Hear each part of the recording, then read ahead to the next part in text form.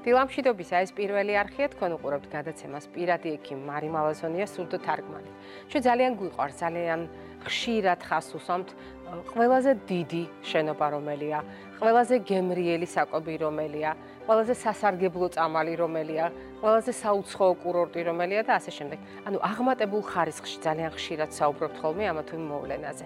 და არის ჯგუფი პროდუქტებისა, რომელთა შეფასებაც სწორედ ამ ჭრილში ხდება. მაგალითად, რომელია ყველაზე სასარგებლო ბოსტნეული.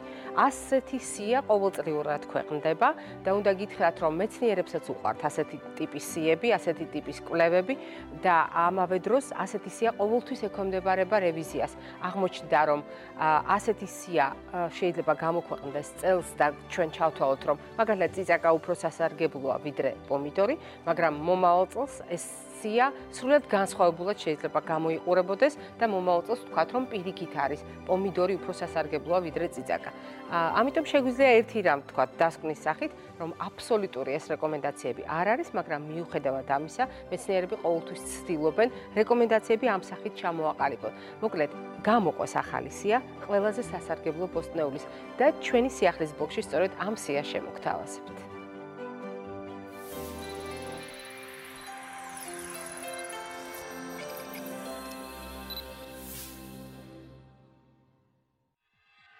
ბოსტნეულის სარგებლობა ყველასთვის ცნობილია, უმრავლესობა დაბალკალორიულია და ამასთან მდიდარია ვიტამინებითა და მინერალებით.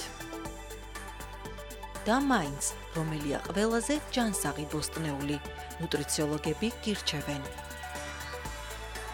კვების რაციონში აუცილებლად ჩართეთ ისპანახი. ანტიოქსიდანტების მეშვეობით ისპანახი ამცირებს ქრონიკული დაავადებების რისკებს. ისპანახის მსგავსად ანტიოქსიდანტებით მდიდარია სტაფილოც. არის ავიტამინის კარგი წყარო, რაც ამცირებს ფილტვისა და პროსტატის კიბოს რისკებს. კიბოს განვითარების ალბათობას ამცირებს ბროკოლიც, რადგან მასში კიბოს საწინააღმდეგო ნაერთი სულფორაფანია. ქრონიკული დაავადებების კარგი პრევენციაა ანტიოქსიდანტებით მდიდარი ბრიუსელის კომბოსტო. გულის ჯანმრთელობისთვის კვების რაციონს ნიორიც შემატეთ. ზოგიერთი კვლევის მიხედვით, ნიორი ხელს უწყობს სისხლში შაქრის დონის რეგულირებას. ფოლიუმით მდიდარი სატაცური იცავს ღვიძლს და ამცირებს მოწამვლის რისკებს. C ვიტამინითა და ბოჭკოთი მდიდარი წითელი კომბოსტო ხელს უწყობს სისხლში ქოლესტერინის დონის დაწევასა და ანთებითი პროცესების ჩაქრობას. ბეტა-კაროტინით მდიდარი კარტოფილი ამცირებს კიბოს განვითარების რისკებს, ასევე ხელს უწყობს სისხლში შაქრის დონის დარეგულირებას.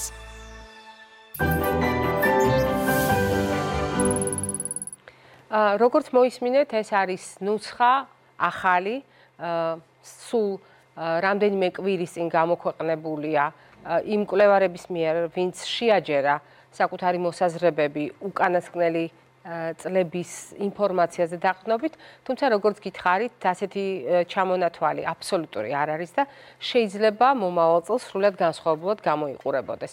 ჩვენ როგორც დაგპირდით, დღეს ვაგრძელებთ საუბარს თემაზე ანთება, ეროზია, წყლული და ვაგრძელებთ იმიტომ, რომ ძალიან ბევრი საკითხი დაგვრჩა უთქმელი, ძალიან ბევრ კითხვაზე ვერ მოვასწარით პასუხის გაცემა და იმდენად მაღალი იყო ინტერესი, რომ გადავწყვიტეთ ჩვენ სტუმართან ერთად კიდევ ერთხელ შევხვდეთ ერთმანეთს და დღეს როგორც წინა შემთხვევაში ჩვენი სტუმარი გახლავთ გასტროენტეროლოგი, მედიცინის მეცნიერებათა დოქტორი, კავკასიის ექიმთა ლიგის გასტროენტეროლოგთა და ჰეპატოლოგთა ასოციაციის პრეზიდენტი პროფესორი ბატონი ირაკლი ხმალაძე. დილამშვიდობისა ბატონო ირაკლი. კიდევ ერთხელ მოგესალმებით.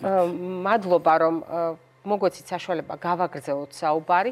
მაყურებელს უნდა ვუთხრათ ჩვენ რამდენიმე საკითხი მეტნაკლებად გავაშუქეთ და მოკლედ თუ შეიძლება გავახსენოთ არსებითი განსხვავება ანთებასა და წყლოვან დაზიანებას შორის და რატომ შეიძლება ეროზია და წყლული ერთი ტიპის დაზიანებათა რიცხვში განვიხილოთ.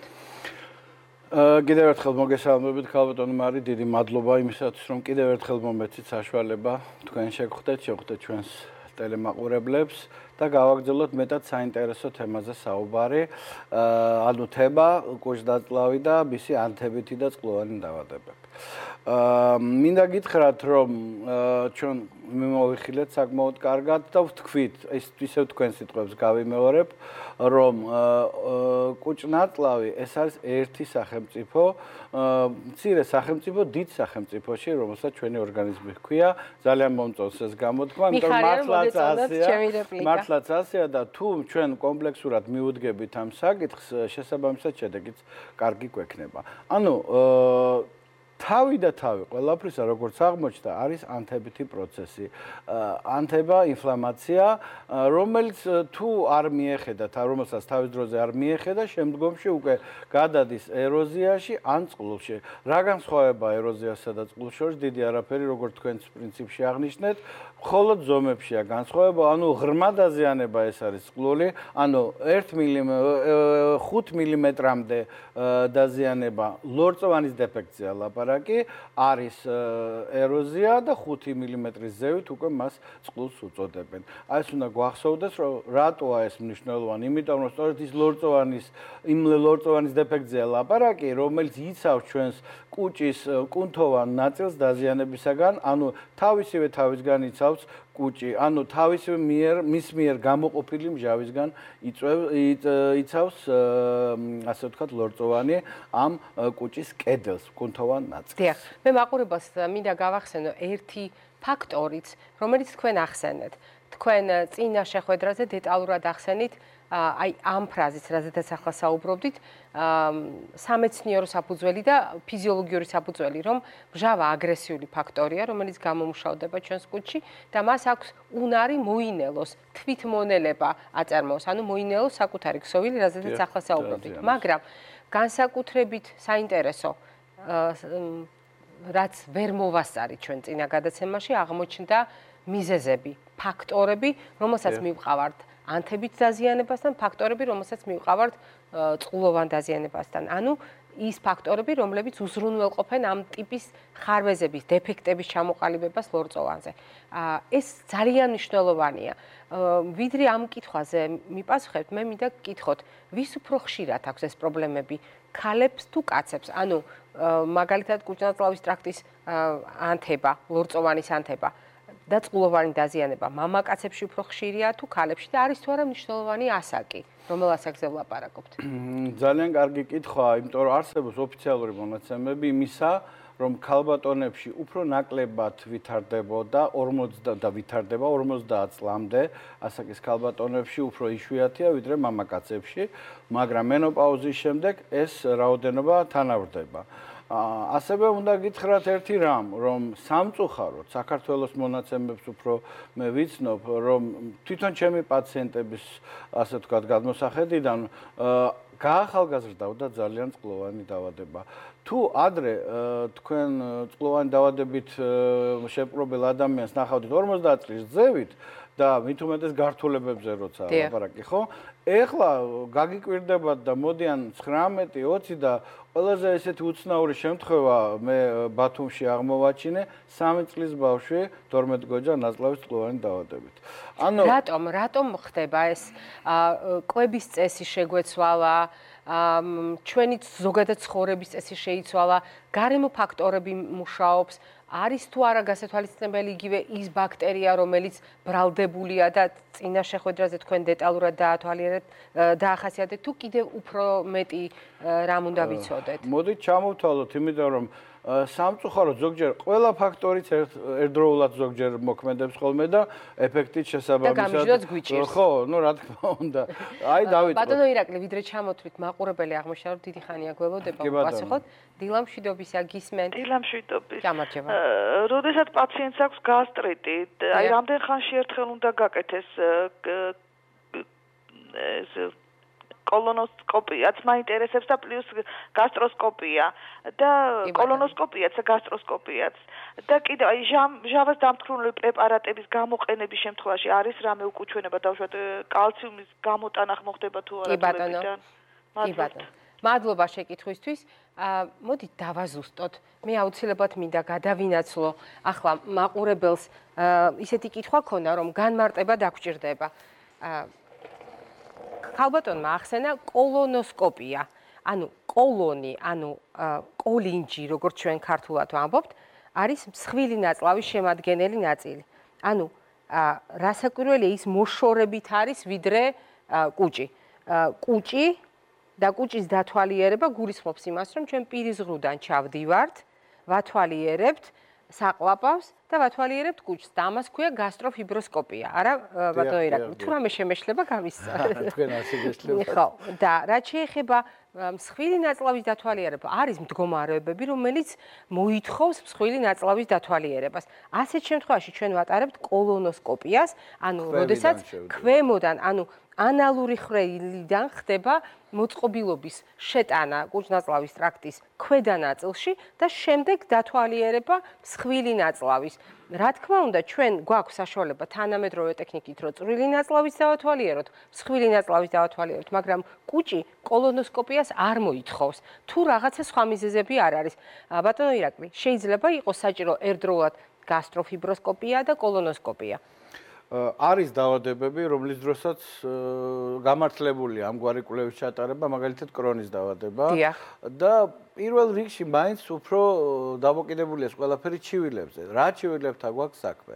თუ პაციენტს აღენიშნება თუ გასტრიტზეა ლაპარაკი, რა თქმა უნდა, ზედმეტი იქნება ამ დასაწყისისთვის ყოველ შემთხვევაში გასტროსკოპიის გარდა ერთადერთი ვთქვათ შეიძლება პაციენტი არის ისეთი პაციენტები, რომელიც კატეგორიულად უარს აცხადებენ გასტროსკოპიაზე, მაშინ არის ალტერნატიული მეთოდი, ანუ რენტგენოსკოპიული კვლევა, თუმცა როცა ლაპარაკია გასტროსკოპიაზე, ამას ძალიან ბევრი დადებითიც აქვს, რამე თუ ჩვენ შეგვიძლია ავიღოთ მასალა, ანუ ბიოპსია გავაკეთოთ, უფრო თვალხილულია ამ დროს ლორწოვანის დათვალიერება უფრო კარგად ხდება.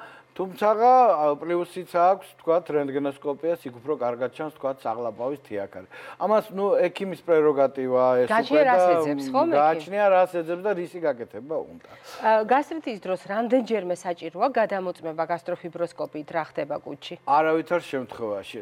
იცით რა არის, თვითონ ენდოსკოპისტები ხშირად მედავებიან ამაზე, რომ თითქოს და გასტროსკოპია არანაირად პრობლემას არ ქმნის და შეიძლება 80%-ის მართალია, მით უმეტეს რომ უკვე ტარდება გასტროსკოპიები ნარკოზის ქვეშ, ანუ დაძინებით, დიდი ნარკოზი არ, დაძინებით ხდება და დისკომფორტს მანდამაინც პაციენტს არ უქმნის. თუმცა მანდამაინც არ არის აუცილებელი, რომ გასტროსკოპია აკეთო ასე ხშირად, მაინც ალბათ რაღაცა დამზიანებელი ფაქტორი მაინც ექნება, ამას გამაღიზიანებელი თუ არა დამზიანებელი, თუმცა გაიდლაინებში არის ზოგიერთი მითითებული, რომ შესაძლებელია ხშირმა გასტროსკოპიამ გამოიწვიოს გარკვეული პრობლემები. ანუ ახალს ვერაფერს ვერ ვიპოვით ხშირი გასტროსკოპიით. გასტროსკოპია ხშირად ტარდება, როცა არის ლაპარაკი წყლულზე, რამდენად შეხორცდა იქ, როგორ მიმდინარეობს თქვათ მკურნალობის პროცესი, როცა ლაპარაკი არის თქვათ საშიშროება არის თუ არა სისხლდენის, როცა არის ლაპარაკი ხომ არ არის იქ თქვათ სიძარღვები განვითარებული საღლაპავში, ასეთ ვარიკოზული სიძარღვები, რომელმაც შეიძლება სისხლდენა გამოიწვიოს, ეს სრულიად სხვა დაავადებების დროს, მაგალითად ციროზების დროს შეიძლება იყოს. ანუ ეს უკვე ექიმი წვითავს ამას, რამდენად ხშირად უნდა გაკეთდეს, მაგრამ გასტროსკოპია მხოლოდ გასტრიტის შემთხვევაში ერთხელ სრულიად საკმარისია, თუ ძალიან უნდა პაციენტს შეუძლია ბოლოს უკვე მკურნალობის ბოლოს ჩაიტაროს. ანუ შედეგის შესაფასება. შედეგის რომ თვითონაც ნარად იყოს თუ არ იქა. კიდევ მაყურებელი ბატონო ირაკლი, დილამშვიდობისა. გისმენთ? დილამშვიდობისა. გამარჯობა, თვარ 59 წლის. დიახ. ხო და ადრე მქონდა ერთხელ გავიკეთე ჩამაყლაპეს და დიახ. ზონდი, მაგრამ ძალიან ცუდად ვიყავი, მეგონა ვეღარ გადავიტანდი, იმიტომ რომ მე მითხრეს რომ გააქვსო კუჭის თიაქარი, სადღაც ესეთი. მაგრამ ექიმებს რო ვაჩვენე მე რო წავიღე, მითხრეს რომ კუჭის თიაქარი არ არსებობს, არ იქნება, ან იქნება საყლაპავის თიაქარიო. მაგრამ მე თვითონ მაგალითად ძალიან მეშინია გადაყლაპვისა, იმიტომ რომ აი სუნთქვა მეკურება და მეგონია რომ ცუდად გავხდები. ამიტომ მინდა საერთოდ დაძინებით მაგ ადრე გადავიღე და მითხრეს რომ არაფერი არ აქვს უცხოეთში. ამიტომ საერთოდ მაინტერესებს თუ არის ჩვენთანაც დაძინებით გაკეთება. კი ბატონო, სანამ თქვენ კითხვას დასვამდით და გველოდებოდით ეთერში ბატონმა ირაკლიმ ამ კითხვას უპასუხა რეალურად, მან აღწერა ისეთი კვლევა ამ შემთხვევაში გადაყლაპვა, რაზედაც თქვენ გვესაუბრებით, ხო? გასტროფიბროსკოპია ანესთეზიის ქვეშ. ანუ დიახ, როდესაც ადამიანს, რა თქმა უნდა, დიდი ნარკოზი არ ჭირდებაო ბატონმა ირაკლიმ ბრძანა, თუმცა ადამიანი შეიძლება იყოს გაცილებით უფრო მშვიდად და არ ქონდეს ერთი მღელვარე. ინტრავენური ნარკოზი კეთდება, არავითარი თქვა ტრახეალური ნარკოზი ამას არ ჭირდება, უბრალოდ დაიძინებს პაციენტს, გაიგვიძებს და უკვე პასუხიც ხელში ეჭირება. დიახ. ჩვენ გავაგრძელოთ ფაქტორებზე საუბარი, იმიტომ რომ ყველაზე მნიშვნელოვანზე რატოღაც დიახ. გვიწევს ხოლმე შეჩერება. ჩვენ გავიხსენოთ ის, რაზეც ვილაპარაკეთ უკვე დიდი საკმაო ხანი და ამ აღმოჩენამ, რომელმაც ნობელის პრემია მოუტანა ამერიკელ მეცნიერებს, ეს იყო ჰელიკობაქტერ პილორი და მაინც ფაქტორად მიმოიხილება ჰელიკობაქტერ პილორი, ჩვენ ამაზეც ვისაუბრეთ, რომ არ არის აუცილებელი ჰელიკობაქტერიის არსებობა და წყლული აუცილებლად ერთმანეთს ემთხვეოდეს. მართალია, თუ წყლულია, იქ ალბათ 99%-ში არის ჰელიკობაქტერია, მაგრამ ჰელიკობაქტერიის დიახ, შეიძლება ვერც დავიჭიროთ, მაგრამ უნდა მაინც ვივარაუდოთ და მკურნალობაში ანტიბიოტიკოთერაპია უნდა ჩავრთოთ, მაგრამ ჰელიკობაქტერი შეიძლება ჰქონდეს ადამიანს ანალიზით ვიპოვოთ, მაგრამ მას არავითარი წყლოვანი დაავადება არ აღენიშნებოდეს. აქ მეორე მომენტია კიდევ, რა ფაქტორები ჩამოვთვლი? გენეტიკური ფაქტორი. აი ყოველთვის უნდა ვკითხოთ ხოლმე ექიმებმა პაციენტს დედის, მამის და ბაბუის და ასე შემდეგ მისი ახლო ნაცების, ანუ გენეტიკური ფაქტორის შესახებ. ვინმეს ხომ არ აწუხებდა წყლოვანი დაავადება და სამწუხაროდ სიმსივნეც კი. იმიტომ რომ მოგეხსენებათ ჩვენ თუ გართულებებამდე მივიდა ჩვენი საუბარი, ვიტყვით რომ კუჭის წყლული ძალიან ხშირად თუ არა, საკმაოდ ხშირად შეიძლება განიცადოს მალიგნიზაცია და ავტვისებიანად გადაგვარდეს, ხო? ყოველთვის უნდა ვკითხოთ. გენეტიკური ფაქტორი. მაგრამ პირველ რიგში, რა თქმა უნდა, საქართველოსზეა ლაპარაკი, ეს არის კვება. არასწორი კვება. ანუ კვება და ჭამა ჩვენ არ უნდა გავაერთიანოთ ერთმანეთში. იცით, ჭამა ეს არის უბრალოდ პირში ჩადება, საჭმელის და გადაყლაპვა, ინსტინქტური ქცევა. ხო, პირობით რეფლექსური თუ არაპირობითი, მაგრამ კვება ეს არის სწორად შერჩეული, სწორად დამზადებული, სწორად ასე ვთქვათ, დაღეჭილი და გადაყლაპული და სწორად მოდელებული და შეთვისებული საკვები და სწორად გამოყოფილი. აი ეს არის მთელი პროცესი, აი როგორც ქარხანა პროდუქციას როცა ქმნის, აი ესე იქნება და აი ესეთი პროცესი მიმდინარეობს ჩვენს ორგანიზმში. თუ რომელიმე სეგმენტში დარღვევა ხდება, უკვე ირევა ყველაფერი და სწორედ წყლოვანი დაავადება არასწორი კვების, გამაღიზიანებელი საკვების ხშირი მიღებით შეიძლება იყოს გამოწვეული. ამ მხრივ ჩვენ გვაქვს განსხვავება, მაგალითად საქართველოს კუთხეებს შორის, თუ გავითვალისწინებთ, რომ მიუხედავად ჩვენი დამოკიდებულებისას კვების მიმართ, სამზარეულო იგივე კვების რაციონი, საკვები პროდუქტების გამოყენების თავისებურება, თერმული დამუშავება, კერძების მომზადების ტრადიცია და ასე შემდეგ. სრულიად განსხვავებული ამ პატარა ქვეყანაში კუთხეების მიხედვით იმდენად არის სურათი განსხვავებული, რომ გვაძლევს თუ არა განსხვავებულ სურათს ავადობისა. ძალიან კარგი კვლევა ჩატარდა, თუმცა ეს არ ეხება, ვთქვათ, უფრო სიმსივნური პროცესების მართვაზე იყო საუბარი და აღმოჩნდა, რომ დასავლეთ საქართველოში უფრო ხშირია კუჭისა და 12-გოჯა ნაწლავის სიმსივნური პროცესები და შესაბამისად ალბათ ანთებითი პროცესები და წყლულები, ხომ? აღმოსავლეთ საქართველოში ლაპარაკია კახეთი და ქართლი, იქ უფრო მსხვილი ნაწლავის პრობლემებზე საუბარი. და ამაში კვების რაციონი თავის კვების რაციონი. აი ხა მოდით შევადაროთ მეგრული და იმერული საჭმელი კახურ საჭმელთან, ხო? კახელებს აქვთ შესანიშნავი დიეტური საკვები ხაშლამის სახით, ხო? უფრო სამეგრელო და დასავლეთი და იმერეთი უფრო მიდრეკილია ნიგვზიან და ცხარე საკვებთან. უხვად შეკმაზული. შეკმაზული, ანუ სანელებლებიანი საკვები უფრო მეტია დასავლეთში, ვიდრე აღმოსავლეთში. თუმცა ეხა პრინციპში ყველა ხმარობს, რა თქმა უნდა, მაგრამ აი მიდრეკილება, უფრო მეტი აქტიურობა აქეთკენ უფრო გამოისახება. შესაბამისად, ჩემი პაციენტების უმეტესობა, თქვათ, გასტრიტების და წყლულის მქონე პაციენტებისა მოდის დასავლეთიდან სამწუხაროდ. მაყურებელი დილამშვიდობისა გისმენთ? დილამშვიდობის. გამარჯობა. გისმენთ. დილამშვიდობით ქალბატონო მარი, მოგესალმებით მაღალმთიანი რაჭიდან, ღებიდან, სოფელღებიდან. რა სასიამოვნოა. ჩვენს სიყვარულით მოგესალმებით. ძალიან მიყვარხარ დიდი სიყვარულით, ვერასდროს ვერ მოხვდი თქვენს გადაცემაში და ეხლა მოხვდი, მივესალმებით თქვენს. გმადლობ. უმართ დიდი სიყვარულით და გაწუხებთ ასეთი შეკითხვით 42 წლის ბიჭთენსაც.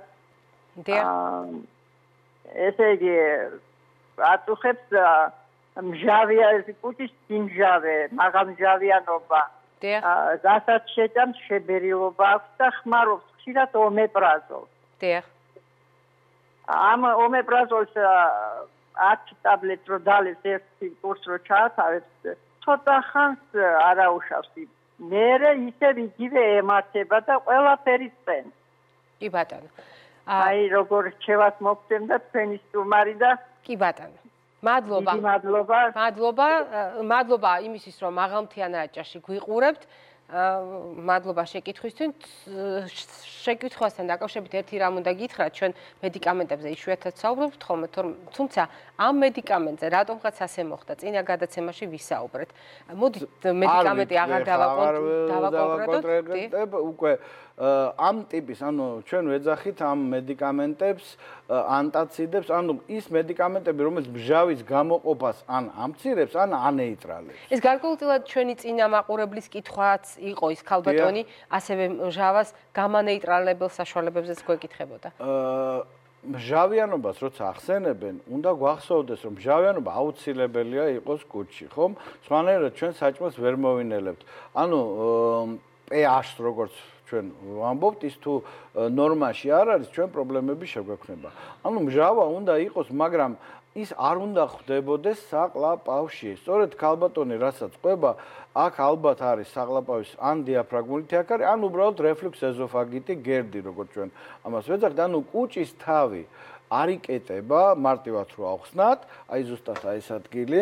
დიახ. ხედავთ? აი ეს ადგილი არ იკეტება, აქ არის სპეციალური სფინქტერი, რომელიც რგოლივით უნდა კეტავდეს. კუნთოვანი რგოლია რეალურად. მოდუნებულია ის და სწორედ ამოდის კუჭი წვენი ზევით უკვე საყლაპავში და რადგან საყლაპავს არ აქვს ისეთივე დაცვა, როგორიც აქვს კუჭის ლორწოვანის სახით თვითონ კუჭს, აი ეს წვის შეგრძნება და დისკომფორტი სწორედ აქედან არის.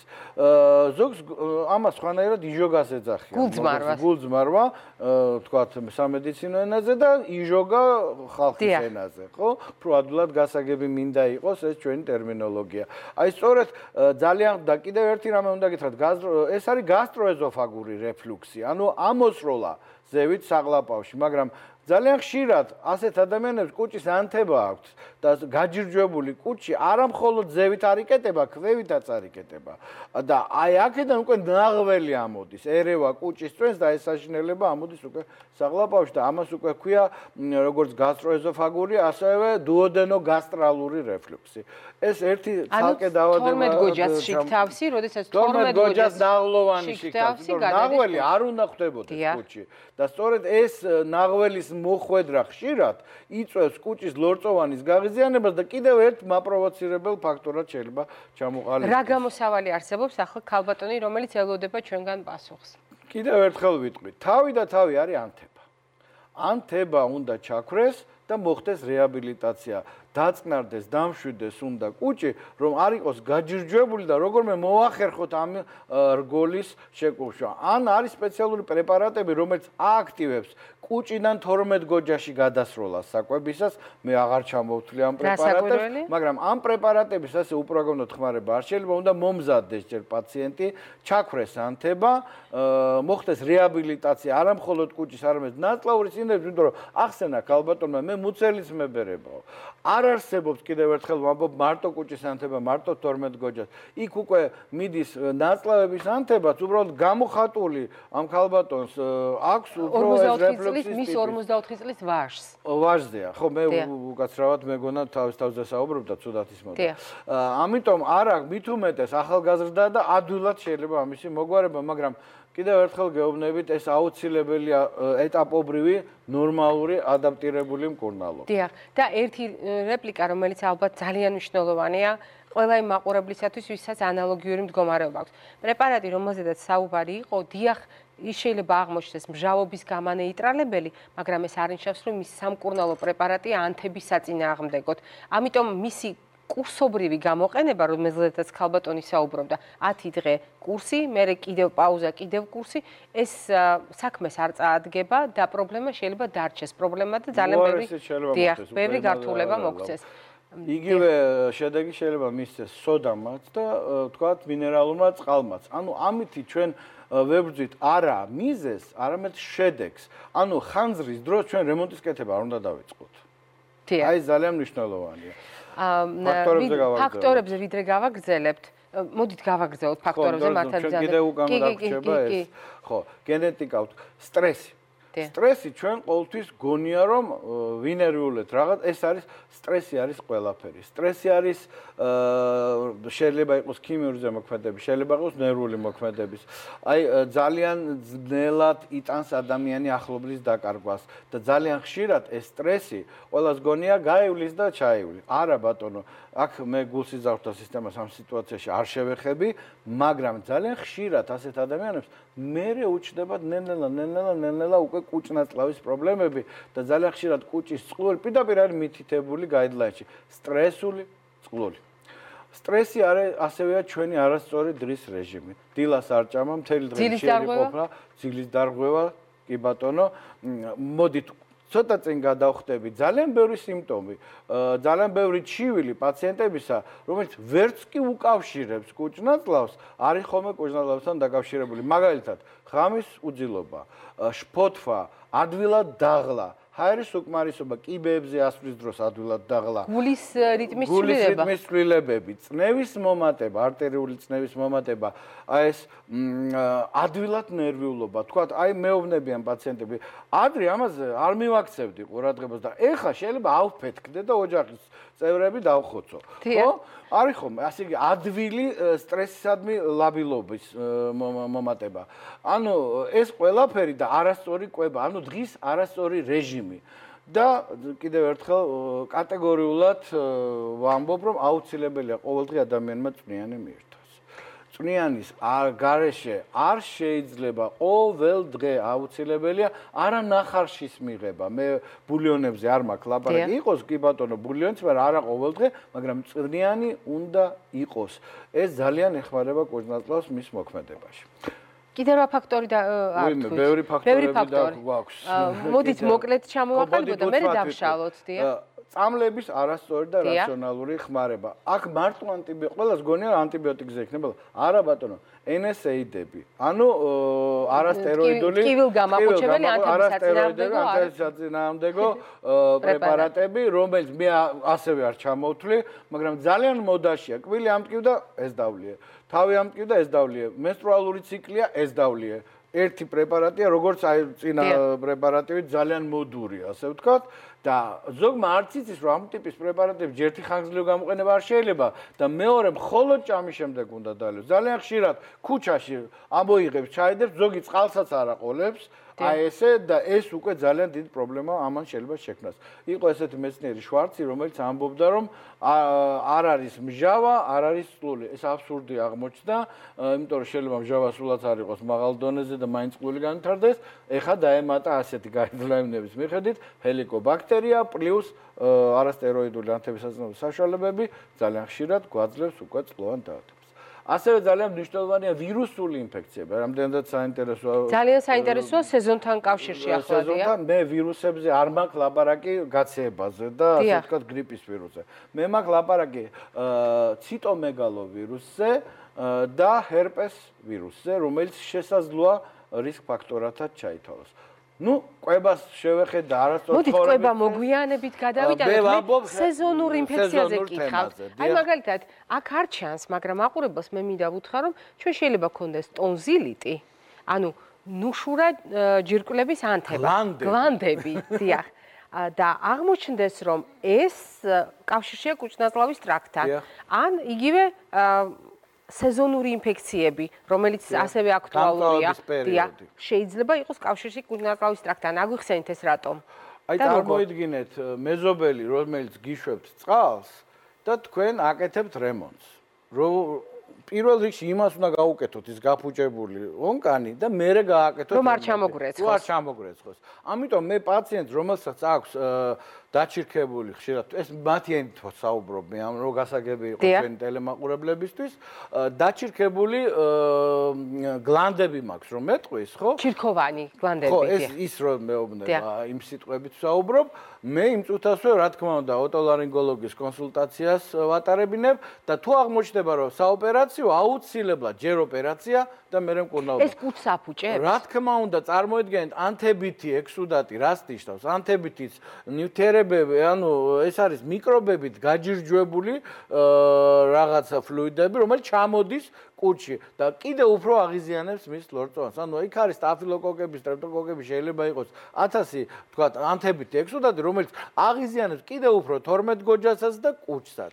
თქვენი ლოგიკიდან გამომდინარე შეიძლება ჩამოვაყალიბოთ ასე აზრით დასკვნა, რომ თუ ჩვენ გვაქვს სეზონური ინფექცია, აქედან გამომდინარე ჩვენ აი ამ გამონადენს, ანთებით გამონადენს ყოველთვის ვყლაპავთ. ეს შეიძლება გახდეს კუჭ-ნაწლავის ტრაქტის გაღიზიანების მიზეზი. კონკრეტული პირდაპირ მაგალითები შემიძლია მოვიყვანო პაციენტებისა, რომლებმაც როგორც კი ჩაიტარეს ოპერაცია, ეს ლაპარაკი ადამიანებს, რომელიც წლების მანძილზე იმენაო. მოიწესრიგეს. მოიწესრიგეს. ანუ აქ არ არის მარტო გლანდებზე, ბჭყალებში, ანუ ტონზილიტზე ლაპარაკი. აქ არის ლაპარაკი ფრონტიტი, აქ არის ლაპარაკი ჰაიმორიდზე, როდესაც ჩირქოვანი მასა ჩადის საყლაპავში.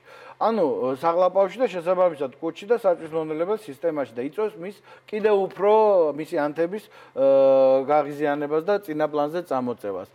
ეს ხალხი წლების მანძილზე იყო ავად, იმკურნალებდნენ რაღაც პერიოდები, უკეთესად ხდებოდნენ, მერე მოვიდოდა სეზონი, გაცივდა ისევ ასე ვთქვა, წინა პლანზე გამწვევა წამოვიდოდა ანთებითი ცხვირხახის და ისევ უმწავდებოდათ ასევე კუჭ-ნაწლავის პრობლემები.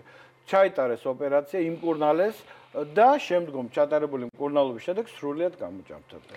ჩვენ ახლა გვაქვს ძალიან საინტერესო სიუჟეტი. რუბრიკა, რომელიც ახლა ჩვენს ეთერში იქნება, მაყურებლისათვის კარგად ნაცნობია. ჩვენ საუბრობთ ოჯახზე. ოჯახზე როგორც ჯანმრთელობის წანამძღვარზე, ანუ ადგილზე, სადაც პირველ რიგში ყალიბდება ჩვენი ცოდნა, ჩვენი უნარჩვევები, რომლებიც შემდგომში განსაზღვრავენ, რამდენად ჯანმრთელები ვიქნებით ჩვენ. მაგრამ დღევანდელი ჩვენი რუბრიკა იქნება განსხვავებული და სიუჟეტით სრულიად განსხვავებული. ელენე პაპიაშვილის მორიგი თავგადასავალი ამ ციკლიდან. მოდით ვნახოთ და მერე გავაგრძელოთ საუბარი ამ მიმართულებით.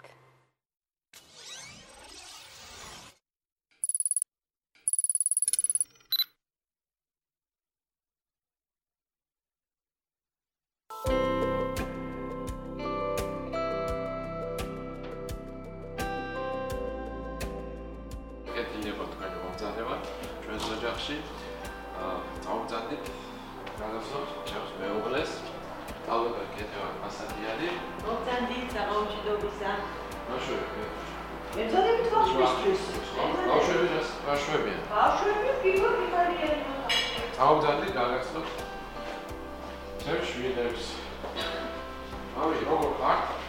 გამარჯობა კარგად შენ? ჩემი უფროსი ქალიშვილი მარიამი შუათან და ლიზა და სანდრო. მარიამი არის სტუდენტი, ლიზა და სანდრო ჯერჯერობით სკოლაში სწავლობენ. ეხლა ერთადერთი ხო, დედა რაღაცებს ამზადებს და ერთად. დავეხმაროთ და ერთად ვივახშმოთ შემდეგ.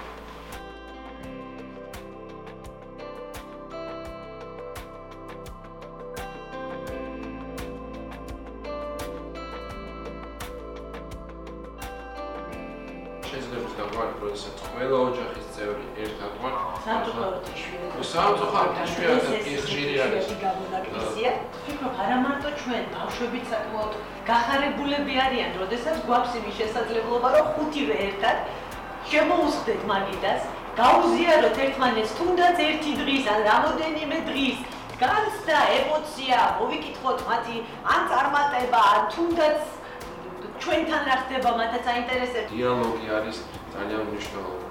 ურთიერთობა ბავშვებთან ალბათ და ერთობლივად და კამათი არის რაღაცა არის პატარა პაიქრობაც ყველაფერი, მაგრამ საბოლოო ჯამში ერთად ვეუბნებთ ისეთ გადაწყვეტილებებს, რომელიც რა თქმა უნდა არის დადებითად აისახება შემდეგ ოჯახის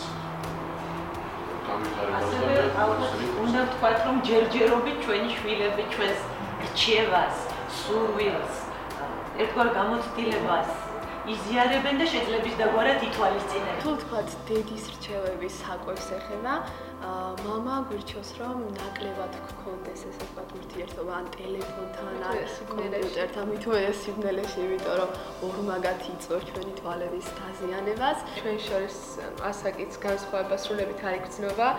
ვცდილობთ, რომ გავატაროთ ერთად დღე, ხანრას ვაკეთებთ, ხან ტელევიზორს ვუყურებთ, საუბრობთ, ვკამათობთ ხშირად რაღაც თემებზე.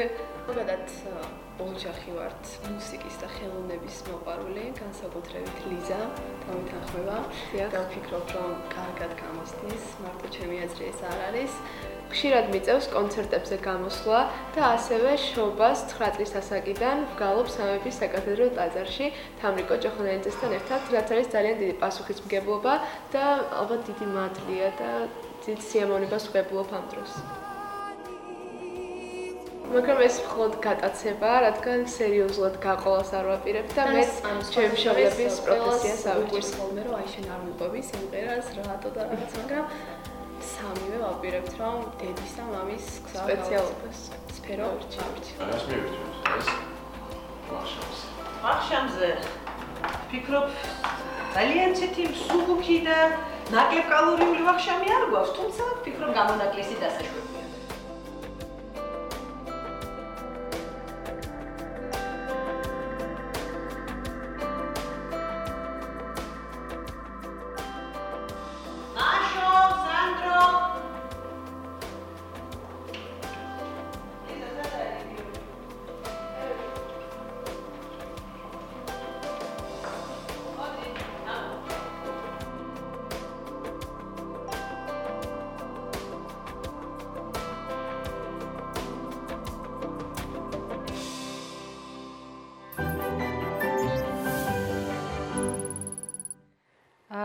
ძალიან სასიამოვნო იყო ამ სიუჟეტის ყურება და უნდა ვაღიაროთ, რომ ნებისმიერი ოჯახი, სადაც 3 და მეტი ბავშვია, ეს არის განსაკუთრებული სამიზნე საზოგადოების ყურადღების, მაგრამ კიდევ უფრო სასიამოვნოა, როდესაც ბავშვების ჯანმრთელობაზე ზრუნვა არის ხოლმე ერთ-ერთი უმნიშვნელოვანესი საქმიანობა მთელი ოჯახისათვის და როდესაც ბავშვები ამ ცოდნას ოჯახიდან მერე უკვე საკუთარ ოჯახებში გადაიტანენ. ჩვენ მოგვეწონა ძალიან ეს ამბავი, იმიტომ რომ ჩვენს კოლეგებზე იყო და ძალიან გვიხარია ყოველთვის ჩვენი კოლეგების ასეთი ოჯახების თავგადასავალი, თუმცა ახლა მაყურებელი უნდა ჩავთო დილამშვიდობისა. გისმენთ?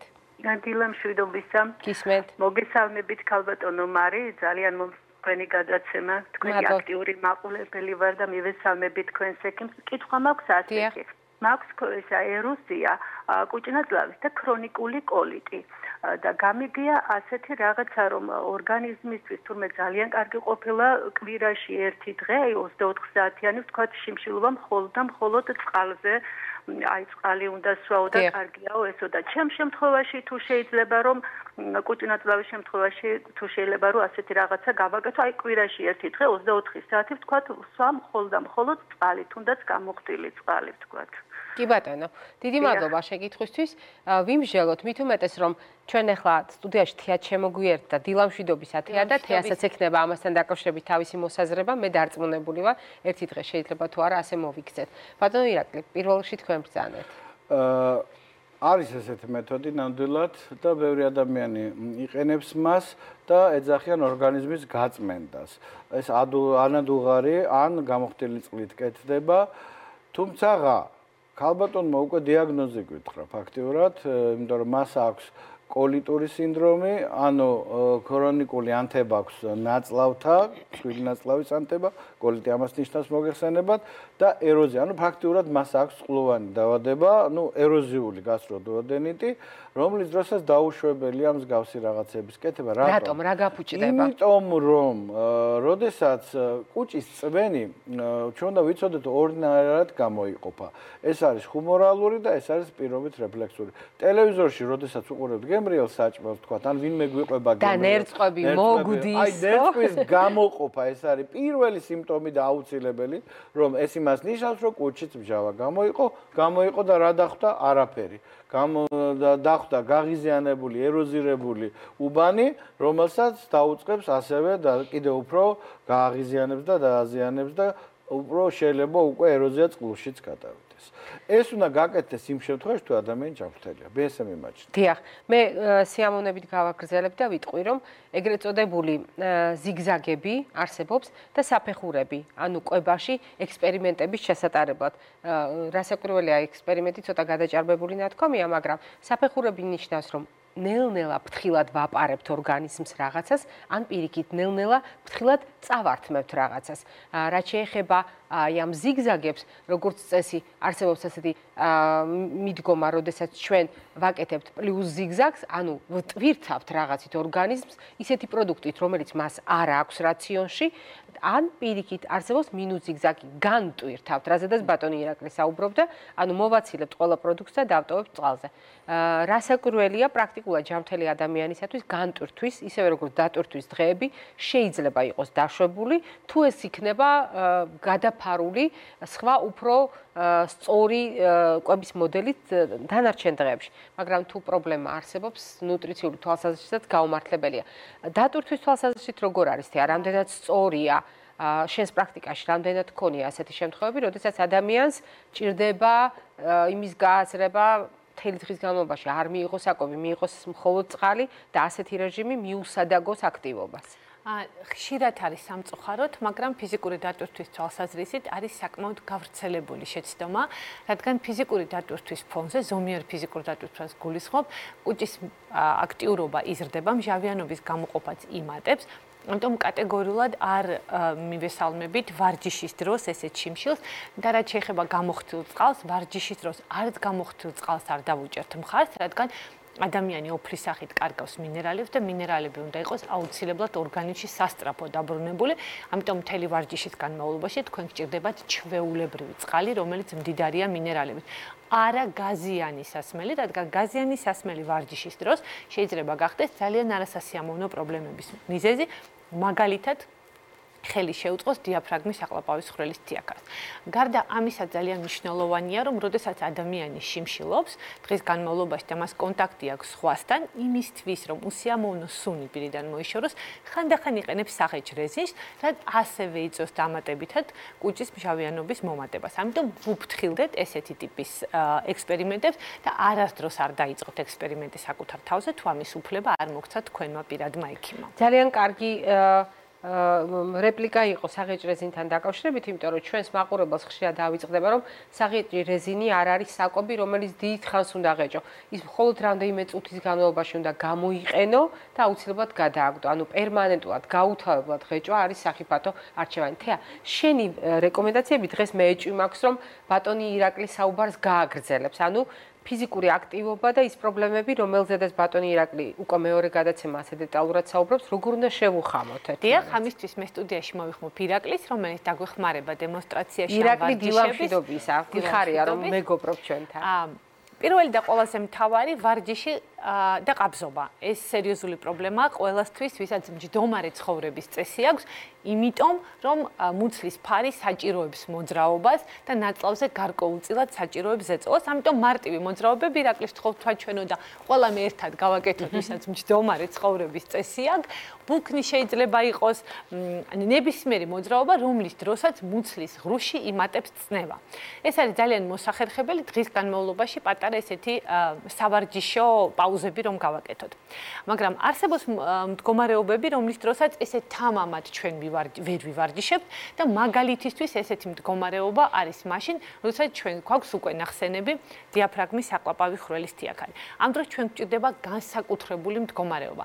თქვენ შეგიძლიათ ივარჯიშოთ დგომში, მაგრამ ეს არ გულისხმობს სუნთქვის შეკავებას და ეს არ გულისხმობს სიმძიმესთან ჭიდილს. უკეთესი იქნება თუ მოძრაობა იქნება დაწოლილ მდგომარეობაში, მაგრამ ირაკლი ვთხოვთ, რომ დაწვეს, აუცილებელია რომ გულმკერდის ზედა ნაწილი იყოს წამოწეული. ეს შეიძლება იყოს ბალიში, ეს შეიძლება იყოს სპეციალური საშუალება, რომელიც დაახლოებით 10-12 სანტიმეტრით აგვიმაღლებს გულმკერდის ნაწილს. ფეხები უმჯობესია ნებისმიერი პრობლემის დროს, რომელიც კუჭნატავს უკავშირდება, ან იყოს დაცული, მოვწევ ახლა მე ამ კუბს, რომ ირაკლის გავუადვილოთ მდგომარეობა, იყოს დაცული ეგრეთ წოდებული 2.90-ის წესი, ანუ 90 გრადუსიანი. ორი მართი კუთხე. დიახ, ეს არის ანუ მენჯბარძახში და მუხში და ასეთ მდგომარეობაში ვიწყებთ მარტივად სუნთქვით ვარჯიშებს, შვიდად შევისუნთქეთ, კიდევ ერთხელ ვახსენებთ შესუნთქვის ტექნიკას. წარმოიდგინეთ, რომ თქვენ უნდა შეიგრძნოთ სასიამოვნო ვარდის სურნელი და შემდეგ ამოვისუნთქოთ. ცოტა უფრო მძლავრად ვიდრე დაბადების დღის ტორტზე სანთელს ვაქრობთ, ვეცადოთ რომ ამოვისუნთქოთ, შეგრძნება იქამდე, ვიდრე დაგვიმთავრდა ფილტვებში ჰაერი, დავაფიქსიროთ ეს მდგომარეობა და მე ისევ შევისუნთქოთ. რატო? იმიტომ რომ იმუშავებს ძალიან კარგად მუცლის ფარი და ეს იქნება გარკვეული ვარჯიშები. ასევე ძალიან სიფრთხილით ვარჯიშობთ, როდესაც გვაქვს თიაქარი, მაგალითად სწორი ხაზის, თეთრი ხაზის თიაქარი, მაგალითად ჭიპის თიაქარი. ამ შემთხვევაშიც ძალიან გვჭირდება რომ ბირთვის კუნთები, ანუ ბარძაყი, დუნდულო, მუცლის ფარი იყოს გავარჯიშებული, მაგრამ ამას ვაკეთებთ ძალიან ფრთხილად. შეგვიძლია გამოვიყენოთ კუბი, შეგვიძლია კუბის გარეშე გავაკეთოთ, ვთქვათ, არ გამოვიყენოთ ბალიში, მაგრამ სავალდებულოა, რომ კუთხე მაინც იყო შენარჩუნებული, მოხრილია მუხლი და მენჯბარძაყი და ვცდილობთ დავჭიმოთ დუნდულო კუნთები და თუ შეგვიძლია ფრთხილად ავწიოთ და დავაფიქსიროთ ეს მდგომარეობა. ცუდი არ იქნება, რომ აქაც გვედოს ბალიში თუ თიაქარზე მუთაკა მაგალითად. მაგალითად მუთაკა. მოხრილი მდგომარეობა არის სავალდებულო მათთვის, ვისაც აქვს ჩატარებული რაიმე ტიპის ქირურგიული ჩარევა მუცლის ღრუზე. რატომ? იმიტომ რომ შემცირდეს დაჭიმულობა და პირველი 1-2 კვირის განმავლობაში თქვენ შეგიძლიათ უბრალოდ იაროთ, პალატაში თუ ეს დაშვებულია, თქვა ოდნავ გახვიდეთ დერეფანში, ამაზე შეუთანხმდით ექიმს, მაგრამ ნამდვილად უნდა ეცადოთ, რომ სუნთქვითი ვარჯიშები გააკეთოთ. ამისთვის ვთხოვოთ ირაკლის, რომ წამოჯდეს, აუცილებელია, რომ უკან გქონდეთ საყრდენი და თქვენ იყოთ მოხერხებულად. და ვცდილობთ, რომ იგივე ვისუნთქოთ მშვიდად. შეგვიძლია ჩვენი სუნთქვა გავაკონტროლოთ. მაგალითად, ერთი ხელი დავიდოთ ნექტარ კალის ქვეშ, ერთი იყოს გულმკერდზე და ვცდილობთ, რომ გულმკერდმა არ იმოძრაოს, შევისუნთქეთ ვარდის სურნელი და მერე ჩავაქრეთ სანთლები ტორტზე. ეს მარტივი მოძრაობები გავაკეთეთ. გავითვალისწინეთ ისიც, რომ დახველებისას ხმამაღალი საუბრის დროს კარგი იქნება, რომ მუცელზე ხელი მივიბჯინოთ, იმისთვის, რომ წნევა ხელოვნურად გავათანაბროთ. ასევე ძალიან მნიშვნელოვანია, რომ თქვენ შეგიძლიათ ეს გააკეთოთ მაშინათვე, როგორც კი ექიმი მოგცემთ ამის უფლებას, განსაკუთრებით თუ თქვენ რეპროდუქციული ასაკის ქალბატონი ბრძანდებით, რადგან მუცლის ღრუზე წარმოებული ოპერაცია და ხანგრძლივი უმოძრაობა შეიძლება ეგრეთ წოდებული მილოვანი უშვილობის მიზეზი გახდეს, უბრალოდ იმის გამო, რომ ნაწიბური ჩამოყალიბდა ძალიან უხეში. ასევე ძალიან მნიშვნელოვანია ის, რომ ესეთი ოპერაციების შემდეგ თიაქრის საპროფილაქტიკო თქვენ შეგიძლიათ ატაროთ სპეციალური დამჭერი ბანდი. რაც შეეხება ვარჯიშს, ბუნებრივია ვარჯიშები იწყება დამზოგველად, მაგალითად, მხოლოდ მესამე-მეოთხე კვირის შემდეგ თქვენ შეგიძლიათ, რომ თავი წამოწიოთ, იმისთვის, რომ მუცლის ფარის ზედა ნაწილი ოდნავ გავარჯიშდეს. ასევე ძალიან კარგი ვარჯიში იქნება, თუ ჩვენ ვეცდებით გადაგორებას ერთი მხრიდან მეორე მხარეს 7 სუნთქვის პირობებში და კიდევ ერთხელ თქვენ უნდა იყოთ კომფორტულად, როდესაც ვარჯიშს აკეთებთ, არ უნდა გრძნობდეთ ტკივილს ვარჯიშის დროს, ვარჯიშის შემდეგ, არ უნდა გქონდეთ მანათობელი წერტილები თვალებთან, არ უნდა ქოშინებდეთ და რაც თავადია ზოგადი მდგომარეობა მხოლოდ უნდა გაუმჯობესდეს. და ერთი საკითხი, რომელიც აუცილებლად მინდა თეამახსენა ეს რეპლიკა და თქვენ ამაზე ხშირად საუბრობთ ხოლმე და შეუძლებელია, რომ ეს არ უთხრათ მაყურებელს. ლაპარაკია ტვირთის სიმძიმეები ახსენა წეღანთეა და იმ პრობლემებს შორის კავშირზე რომელიც ხშირ შემთხვევაში ჩვენ გვავიწყდება ხოლმე განსაკუთრებით ხას უსვამთ ხოლმე ქალბატონებს, რომლებიც ტვირთს ატარებენ. ქალბატონი თუ რამე მძიმე ტვირთს ეკაჩება ხოლმე, იმიტომ რომ ყველა ასეთი ამ ტიპის დატვირთვა ისევ და ისევ მუცლის ზღურში წნევის მომატებას იწვევს და სწორედ ეს არის მთავარი მიზეზი იმისა, რომ ყალიბდება საყლაპავის დიაფრაგმული თიაქარი. მე ძალიან მომეწონა დღევანდელი ეს სწავლება, იმიტომ რომ მართლა მაღალ პროფესიონალურად გვაჩვენა ჩვენმა ასე თქვათ სტუმრებმა, უბრალოდ მე ვარ სტუმარი, უფრო ვიდრე ესენი, იმიტომ რომ იცით ძალიან სიფრთხილეა საჭირო. ზოგს გონია რომ აი მუცლის ვარჯიში ყოველთვის შეიძლება, არავითარ შემთხვევაში, თუმცა უმოძრაობაც არ ვარგა, განსაკუთრებით თუ პაციენტს ყაბზობისკენ მიდრეკილება აქვს, მაგრამ სწორად გაკეთებული ყველაფერი კარგია. ირაკლი, დიდი მადლობა. თია, შემდეგ კვირამდე გემშვიდობებით. დიდი მადლობა. ჩვენ ახლა ვიქტორინა გველოდება წინ და შემდეგ კვების ბლოკით დაგიბრუნდებით.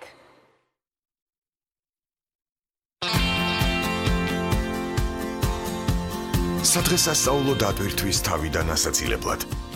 ქალბატონებო და ბატონებო, თუ თქვენ სადღესასწაულო დღეებში დაივიწყეთ ჯანმრთელობაზე ზრუნვა, ჩაებით საახალწლო მარათონში და მოუწყვეთ ორგანიზმს უჩვეულო სადღესასწაულო დატვირთვა.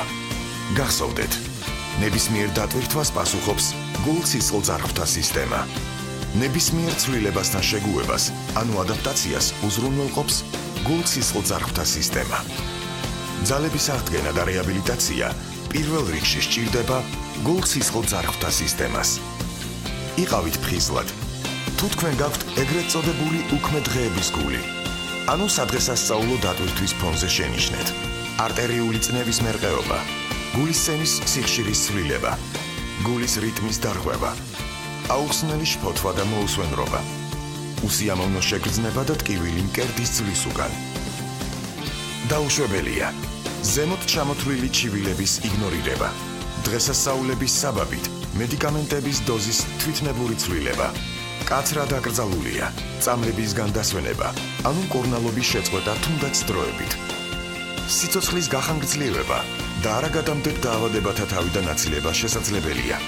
სწორი კვებით, რეგულარული ფიზიკური აქტივობით, თამბაქოზე უარის თქმით. აირჩიეთ ჯანსაღი ცხოვრების წესი, პირადი ექიმის რჩევით. თუ თქვენ ყურადღებით ისმენთ ვიქტორინის პირობას, რომელიც მიმდინარე კვირაში სრულიად ახალია და თქვენთვის მომზადდა იმისათვის, რომ შემდეგ ორშაბათს ჩვენს მიერ დასმულ კითხვებს სწორი, ამომწურავი პასუხი გასცემთ, ეს ნიშნავს, რომ თქვენ იქნებით ვიქტორინის გამარჯვებული და ჩვენგან საჩუქრად მიიღებთ კონცეპტუალურ პროდუქტებს. ეს არის მინის ბოთლი, პლასტმასის ბოთლის ნაცვლად, ანუ მინის ბოთლი არ შეიცავს ბისფენოლს, განსხვავებით პლასტმასისგან. შესაბამისად, ის ბევრად უფრო უსაფრთხოა ჩვენი ჯანმრთელობისათვის. ქსოვილის ჟანთა, პოლიეთილენის ნაცვლად, ასეთ შემთხვევაში ჩვენ ვიცავთ საკუთარ ჯანმრთელობას და ვუფრთხილდებით გარემოს. ხის კოვზები და ეს დიასახლისებისათვის ძალიან კარგი არჩევანია. კერძის მომზადების დროს რომ არ დავკარგობთ აუცილებელი საკვები ნივთიერებები, ანუ ნუტრიენტები და ბატონ ირაკლის მოეწონება ძალიან. ეს არის თიხის ფიალა, არაუბრალოდ ნატურალური პროდუქტი, 4 სტიქიის შეჯერებით მიღებული, არამედ კარგი დოზიმეტრი, არა მხოლოდ ალკოჰოლური სასმელისათვის, არამედ ნებისმიერი კერძისათვის და კითხვა, რომელიც სხვათა შორის წელს ჩვენ სიახლეც გვაქვს 2018 წლიდან ჩვენი მომხმარებლები, ჩვენი გამარჯვებულები, Facebook მომხმარებლები მყავდა მხედველობაში სპეციალური პარკი, საგანგებო ჩანთით მიიღებენ ამ ყველა პროდუქტს ჩვენგან ცხადია ვიქტორინაში გამარჯვების შემდეგ.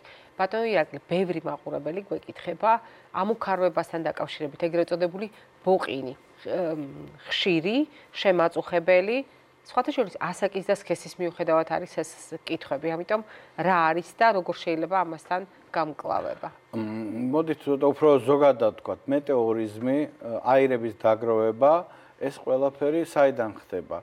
რაღაც როდესაც სწორად არ მიდის. რეალურად, ხო, აი როგორც მანქანა გამონაბოლქვი არ აქვს იმ შემთხვევაში, თუ მუშაობს მისი სისტემა გამართულად. როდესაც გამართულად არ მუშაობს კუჭნაწლავის ტრაქტი, შესაბამისად გროვდება აირები, რომელსაც აგროვებს ეგრეთ წოდებული ლპობის ბაქტერები, საპროფიტები, როდესაც საკვები კი არ ინელება, არამედ მიხდის ლპობა ხდება. განსაკუთრებით ეს ნაწლავებში არის ხოლმე და სწორედ ამიტომ ამბობს პაციენტი, მივიღე საკვები და მუცელი შემებერა. და ტკივილამდეც კი მიდის ზოგი. ანუ ბოყინი ამის გაგრძელება? ბოყინი ერთ-ერთი ასე ვთქვათ გამოხატულება ამისი ყველაფრისა რა შია საქმე.